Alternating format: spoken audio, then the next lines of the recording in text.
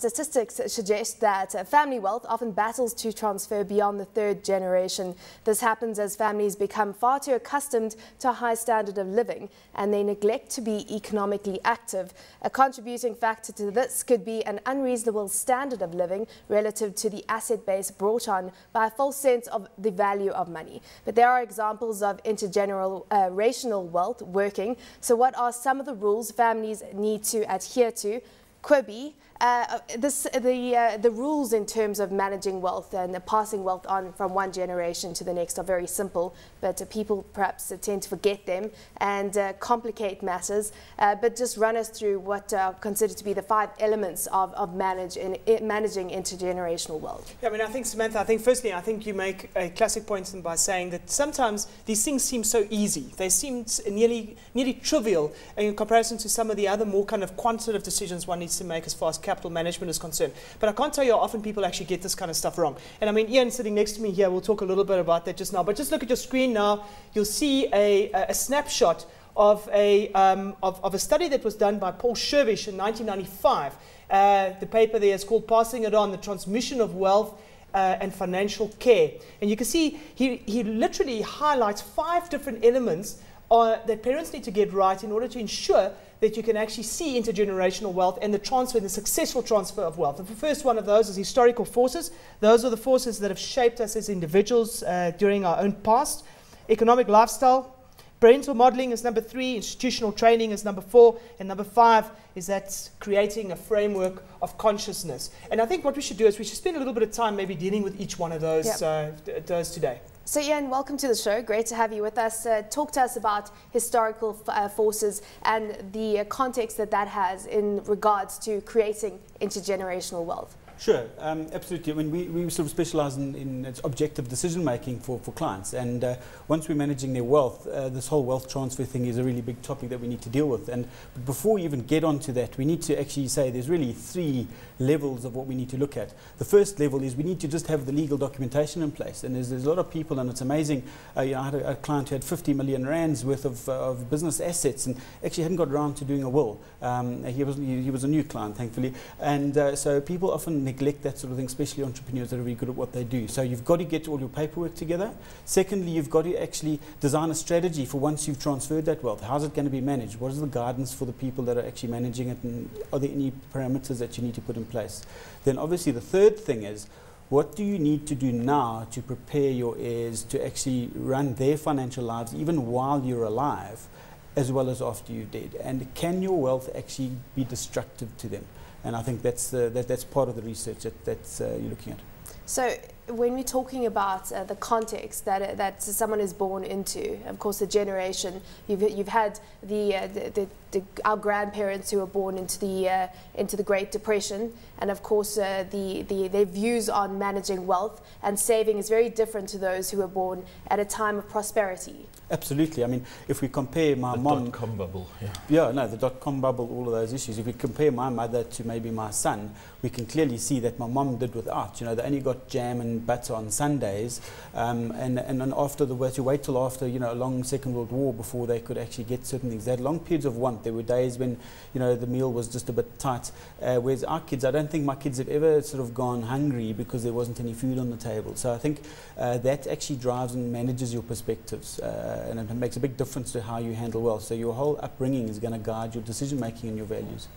You know, I mean, if you look at those historical forces, I think the paper has got a fantastic example about this individual who actually runs a brewery, and he owns a brewery, and he started this brewery years and years and years ago with very little capital, and it's just compounded it out over time.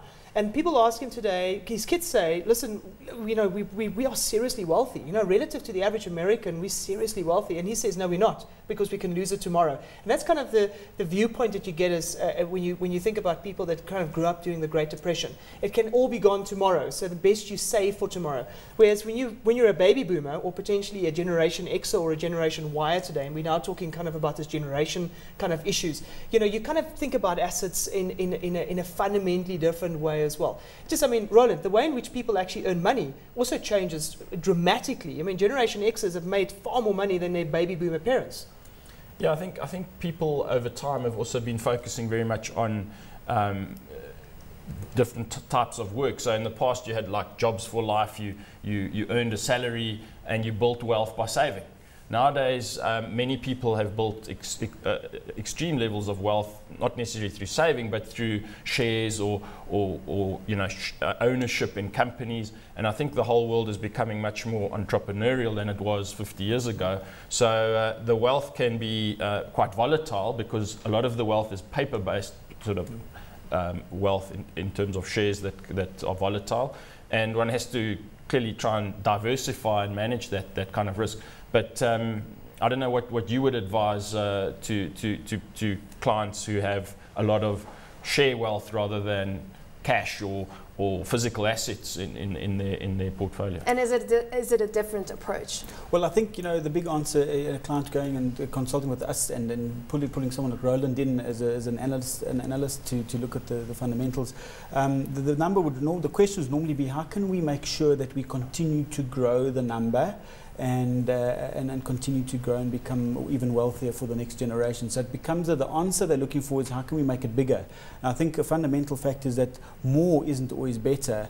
Appropriate is normally best. So obviously you don't want to lose money, but you need to look at it. And we've just had the wealthiest, one of the wealthiest men in the United States, Warren Buffett, give away a couple of, $42 billion because his family didn't need it. And I think he'd groomed them so well not to need it that actually he needed to transfer that on. So those are the sort of issues one touches with these with wealth transfer. I mean, we're talking here. I mean, if we're talking about historical forces, we're talking about an older generation relating to a younger generation, and it's kind of regardless of the factors that shape the older generation. How do you actually relate to the younger generation? So as a parent, you basically need to see what generation your children are born into, what their mentality is, and how that might be different to yours, and how that's going to affect the way they manage the wealth you pass on. Yeah, no, absolutely. And I mean, if you just quickly look at the screen, you'll see that actually many parents actually get the stuff wrong. You can see here, these are wealthy parents' common concerns about their heirs. This is some work that was done by US Trust during 2000, so it's a little bit out of date, but I think much of this continues to be kind of on the foreground of people's minds. You can see there's 60% of individuals say too much emphasis on material things. Not too much on running businesses, but what money can buy. 55% said naive about the value of money, and 52% they spend beyond their means. You know, it's kind of again on the kind of liability side. It's not on the asset creation side. And I mean, you've got to blame parents for that. Well, Kobe, I mean, I'm going to pick up a point there. 60% are concerned about the fact that there's too materialism in what they're doing. And, you know, I think nowadays people, their whole identity is wrapped up in what phone they're carrying, what jeans they're wearing, and what car they're driving. And it's very important, even specifically for younger kids, specifically of wealthy families. I mean, I've driven through Dainfern and seen, a Range Rover with an L plate on it, and it can't be good for people. So I think that's the sort of thing that you have, whereas historically, your parents was pretty much, what was your standing in the community? It was, community first, self second.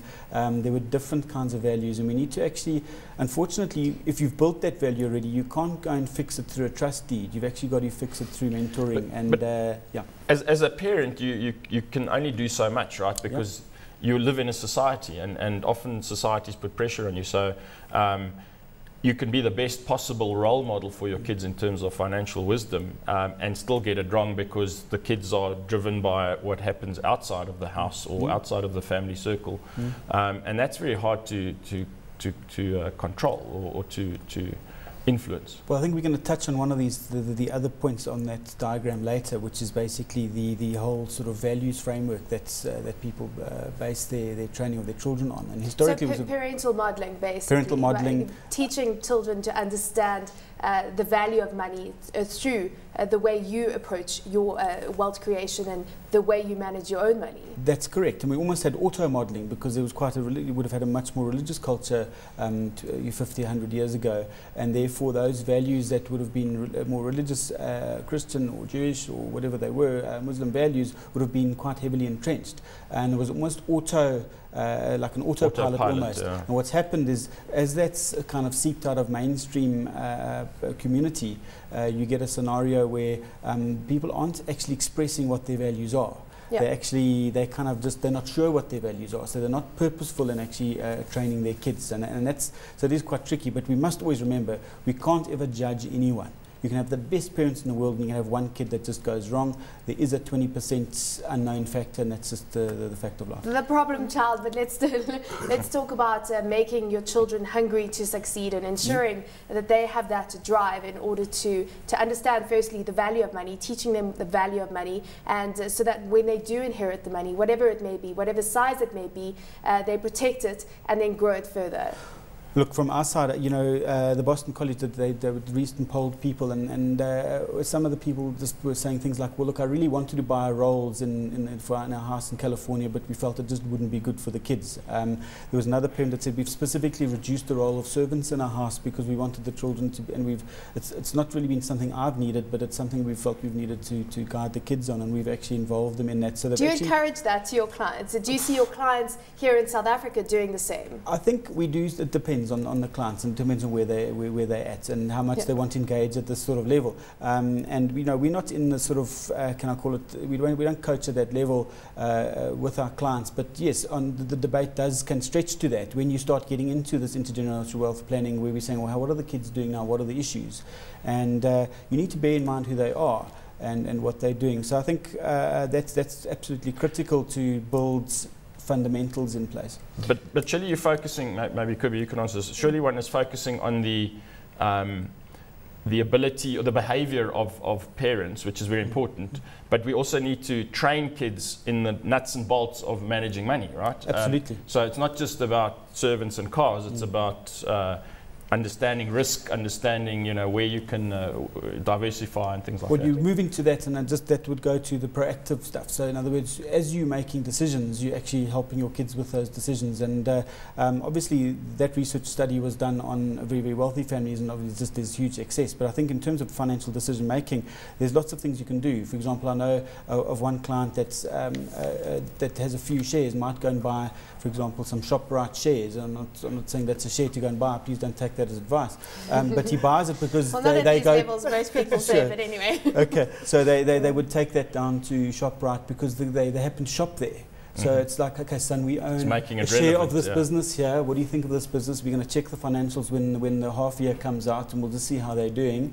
And just to actually start to train them on that. The other exercise that I heard of was a varsity friend whose dad said, okay, my boy, get yourself a job during the holidays for pocket money next year, and I'll double whatever you earn.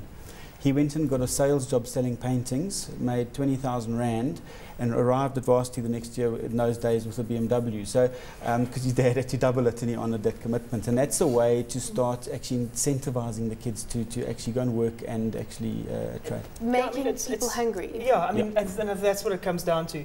Is if I see a lot of parents say, you know what, I've worked really hard to achieve a certain amount of financial means. And from a materialistic perspective, why can't I enjoy this? Why is it that I now have to sit back and not enjoy any of this? Well, quite frankly, having kids means that you need to instill a value system. And the value system that drove you in the beginning in order to create the wealth, you need to somehow go and instill that. Now, how do you do that? Well, the only way to do that is to create the need. And I mean, there's classic examples where parents go and create bank accounts from the earliest age for their kids, where they've got a set amount of money, to spend. And where over time, they slowly start introducing them into what is called, and this is one of the factors, institutional training. Trying to get them to say, listen, we have to make a decision as a family. What is it that we're going to be doing here? And it might have to do with stocks that you buy. It might have to do with a business decision that you need to make. It might even have to do just with a straightforward nuts and bolts as far as a business is concerned. And these things become classically important. So would you say, Ian, it's important to have kids involved in the strategic planning, I suppose, sessions, if you could call them that, of managing a family's wealth? Would you include them from a young age and say, okay, this is where we stand as a family in terms of how much money we are, how wealthy we are, basically, and we'd like to grow our wealth, this is where our assets lie, and including them in those kinds of discussions? I would certainly encourage that, and certainly when you start building them into smaller decisions and aspects of that wealth from an earlier age. But when you're younger, you just want what you want. You want what you want. And you want comfort, and you want whatever is nice and whatever is attractive. So you need to manage the maturity of the child, but you certainly need to get in on the decision making. And I think when parents that have successfully involved their kids Donald Trump's kids used to build Lego buildings in his office while he was doing deals building skyscrapers. There was a family that would take their kids down to do Habitat for Humanity house builds that they would fund, and they would say, look guys, this is the money that we've got, we've earned this money, we're going to get 10% of it or 20% of it, and we're going to give it to build some houses, we're going to go along and do it, and but involving the kids in that. Not everyone has a Donald Trump as a father. So what do you do if your father's not Donald Trump and you can't learn by osmosis? Key thing, if you had to sum it up, most important aspect of ensuring intergenerational wealth. Work one-on-one with them, give them responsibility for money and decisions, involve them and help them understand your decision process. So as you're evaluating two options, the expensive one and the cheaper one, help them understand why it made sense to go with the more expensive or the cheaper option. I think that's the key.